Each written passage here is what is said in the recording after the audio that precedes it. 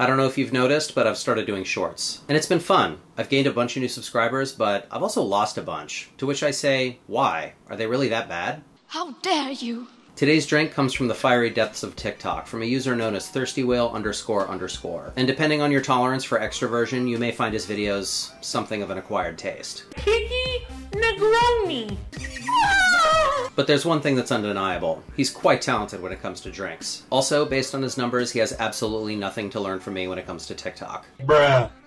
But yeah, Mr. Whale__ came to my attention when a viewer sent me a video of his for a Tiki Negroni. And we all love Negronis, but how does one tikify it? Well, Mr. __ has come up with rather creative ways to adulterate all three base ingredients. And when I saw his video on this, I had to try it. So will it be more than the sum of its parts, or a bunch of tropical juice that isn't worth the proverbial squeeze? Before we find out, we need to mixology ourselves some ingredients. First up is vermouth. Sorry, meant to say banana vermouth. Peel a spotty banana and add 1½ cups of sweet vermouth. Next, you eat the banana! Sorry, I couldn't help myself. Cover and refrigerate for 24 hours. Next ingredient we need to franken tiki is Campari, and we're going to fat wash this baby with coconut oil. Combine 1½ cups of Campari, 4 ounces of coconut oil, and give it a good shake.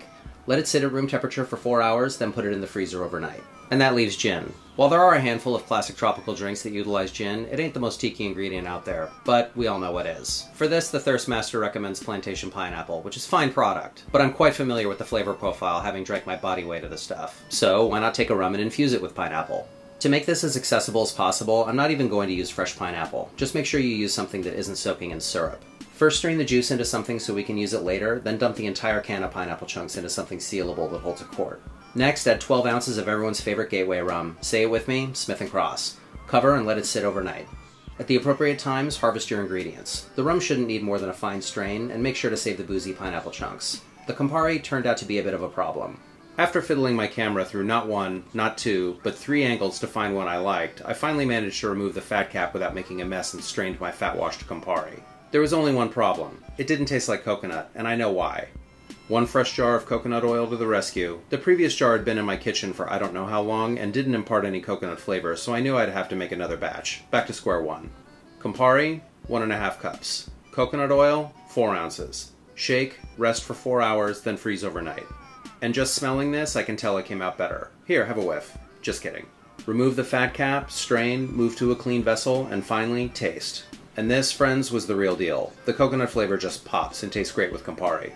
Thankfully, the vermouth was as low maintenance gets. And to keep the drink as cold as possible for as long as possible, I'm storing all 3 ingredients in the fridge. We are now ready to build this. To a chilled rocks glass, add 1 ounce each of banana sweet vermouth, coconut fat-washed Campari, and pineapple Smith & Cross. Give it a quick stir and top with crushed ice. Garnish with nutmeg, rum-soaked pineapple chunks, and pineapple fronds. You've got to be kidding me.